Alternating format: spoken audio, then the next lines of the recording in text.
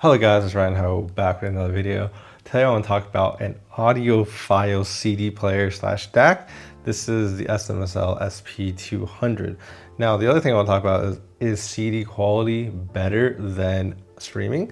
So an interesting scenario is using this DAC. So this thing can actually play CDs, and then it can also be kind of plugged into your PC or your phone and using USB audio to pass it through. So I can test both the scenarios with the same DAC because this actually also has an amplifier built inside. So there's actually a headphone jack on the back, so I can actually plug in my headphones on the back of this and listen to it. So the testing is basically consistent. You're using the same DAC with the same amplifier, just using the CD section versus the streaming section to kind of figure out which one is better. But that also kind of rounds out this device. It is pretty versatile. It's not just the CD player, right? You can just use it as a normal DAC. You can combine this to not only speaker amplifier, or you could just listen to your headphones to it. So it really is a pretty versatile device, as well as this is a fully balanced DAC. Really, this is a feature pack all-in-one device that is quite honestly versatile, and you can use it for a lot of things. And I think that's what makes this thing kind of stand out. But the question is CD quality better than streaming? And my answer is, in all honesty, no. Now when I say streaming, I mean Apple Music, which you have access to lossless music. CD quality is actually only up to about 16-bit up to 48 kilohertz. So really, when you go to lossless on streaming, you can hit up to 24-bit at 96 kilohertz. And like, yeah, those are just the specs, but you actually get lossless closer to the kind of studio recording on streaming versus CD is actually a compressed quality. Now, that's like the technical thing. When you actually listen to it, my first listen, I already could tell there was a difference in quality. And so to test this, I used the Diana MR. This is kind of my, this is like a $3,000 planar headphone. It's one of the most detailed headphones I've ever heard. Kind of hearing the differences is pretty apparent, honestly. And the first thing I noticed when I plugged it in is the bass just did not sound the same.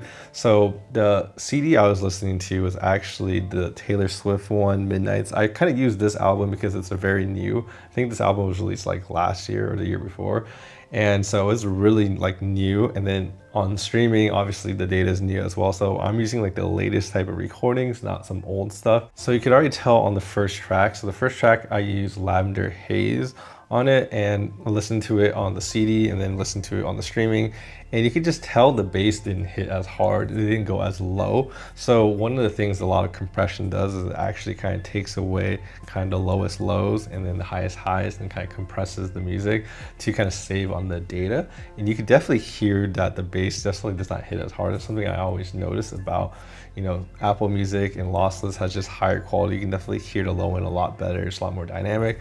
Now the high end as the treble, it also didn't kind of go as high. It felt like the ceiling was kind of hit a lot faster, so the treble didn't really extend as high. Now the other thing that was just really apparent too is that like the mid-range, like a lot of the vocals, they didn't sound as like dense. They sounded almost hollow. It's like, honestly, the best way to describe it is like watching movies on like a 4K OLED versus watching movies on like a kind of old school like TN panel at 1080p. That's really what it felt like when I was listening to it. Like the kind of resolution of the music was just like, it was like missing details. It was less defined. It was less like vibrant, less colorful. That's like the best way to describe it, because it really did not sound anywhere as close as the streaming. It was pretty apparent. And then the other thing I noticed is like, when you look at like where all the elements are like in a 3D space, what people call like the imaging and the sound stage, it actually sounded worse, which I was surprised to hear. It felt a lot more congested on the CD in comparison to the streaming. So really the CD quality is decent, but like honestly, you can instantly tell the difference. So when it comes to like audio and like, being an audiophile and getting the best experience possible, an audiophile CD player is cool in the sense of that, like, if you have a lot of CDs and you want to play, this is the best you can get out of your CDs. However, if you're trying to get the best out of your music, you should probably just stream lossless, the higher format, higher bitrate type of music and you'll get the best performance, if that makes any sense. So really the criticism isn't about, you know, how the CD player plays on this device. It's just that the CD quality is not up to snuff of the modern day streaming, really. And that's just the point I want to get across. But this actual device, honestly, is really good because this actually has the latest flagship from AKM. So I think it's called the AK4499EX. So it's really their flagship DAC. I've actually been wanting to listen to it, and I can tell you from the listening to it on this amplifier, it sounds really, really, really, really good. And it's actually a pretty amazing experience. So, you know, I actually prefer using this DAC amp with the internal amplifier than my actual iFi iCam Pro. That's just like, it's like a, you know, external amplifier. And the reason why is I think that they tune the DAC and the amplifier to be really in sync with each other. When I listen to on my own amplifier, it sounds just a little too warm for me. Everything kind of, you know, the treble doesn't come out across as, you know, forward as well. It seems a little bit like laid back. But when I listen to the Diana MR straight from the back of this, it sounds like very, just like the definition neutral. Like you can hear all the tones really lovely, very good, but it doesn't like overly enhance. It's like really tuned very perfectly well. So I think this device as like an all-in-one is actually quite amazing. Now I actually tested this in, you know, some different other scenarios. So like I just use this straight up as like a DAC, right? And see how good this is compared to my SMSL SU9, which is also from the same company. It's actually my main DAC that I've been using for the past like 2 or 3 years. And in comparison to like a dedicated DAC that costs like $500, a little cheaper, it actually sounds better in USB mode only. And you know, the reason why is probably because that is really just a USB or digital DAC. And this has a lot more features. It has an amplifier built in, it has a CD player. So it's doing a lot more than just one task. And so I think the sound quality is just a little bit behind.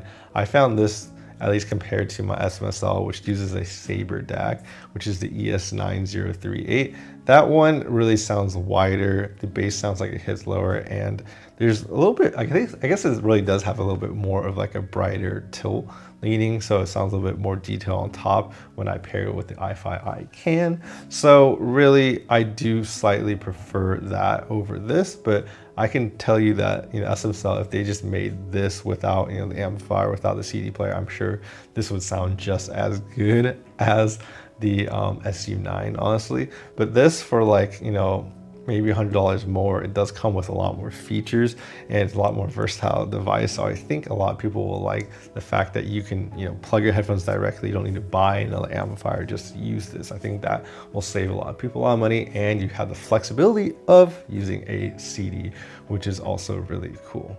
So anyways, let's dive into kind of the features of this so you guys can see how it works. Also, this DAC was sent out by APOS Audio. So APOS has, you know, 2-year warranty. I think that's what kind of makes them stand out. If you're interested in purchasing and you like this one, I'll leave links down below. If you guys buy with those links, it does help support my channel. But yes, thank you for APOS for sending this out for review. All right, so taking a closer look at this device. So obviously this has the built-in kind of CD player. So this actually has a mechanical blue switches. So those remind me of like those Razer switches, basically, that make those clicky noises. So they have that nice tactile clicky type of sound, which is kind of cool because they basically said it's the same as the keyboard type of switches. Then beyond that, we obviously have the loading tray right here. So I have my CD in there right now.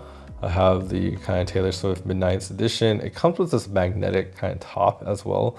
So you can actually like put this and it will like magnetize to keep the CD in place. And then you just put this on top.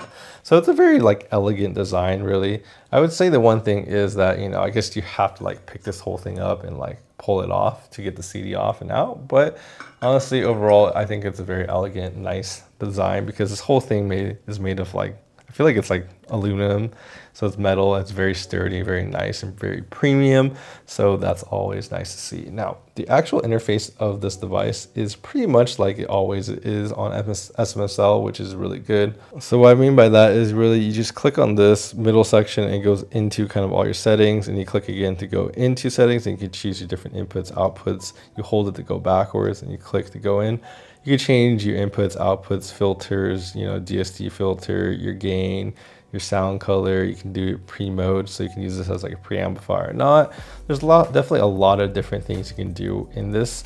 So really, I love the control scheme on this. It's always the easiest thing to use. It's exactly like the DAC I always use. So honestly, the control scheme on this is really nice. And I would say the screen quality of this is actually a little bit better than the older stuff. It seems a little bit brighter. So on the back, you kind of have all the usual suspects, but the headphone jack is the one right here, which is really nice. So it's a 1/4 inch, which it comes with an adapter that you can adapt to 3.5 millimeter. We have the balance outputs, the RCAs, we have optical, USB, and then just the power supply. A pretty simple back layout. Also, this volume dial in front is really nice, honestly. It has this like tactile feel to it. You can feel the individual steps, but you can also move it very quick. It's a pretty cool and nice dial, honestly. And I think the combination, you can kind of see these little cutouts right here that kind of like these little U shape right there that just give it additional kind of aesthetics to it. And I like how the feet on this actually have 4 feet. My DAC, which is a little older, only had 3 feet, and that was always kind of annoying. But yeah, so in conclusion, this is a really cool device. I like the nice tactile buttons, the CD player experience. Obviously, CD quality is not going to be as good as streaming lossless or just listening to digital lossless. However, if you have a whole entire library of CDs, you can definitely run it through this, because this does have a flagship DAC, and I can confirm that it definitely competes with the big boys. It is very, very good sound quality that you get out of this. And you get an included headphone amplifier in the back, so you save you a lot of money if you're just looking for an all-in-one device that's nice and compact and does a lot of things. So I am happy to recommend SMSL. Now, obviously there's other DACs. If you don't really need the CD player experience and you don't really need the internal amplifier, they do sell like the SU9 Ultra, I guess, or they also have the Pro, which is kind of the new modern ones. Those ones will be better, and they'll save you a little bit of money if you're just looking for only that. But for all other things, then this one would be my recommended choice. Anyways, I hope this video helped you guys. Please like and subscribe down below, helps my videos out, and I'll see you guys in the next video.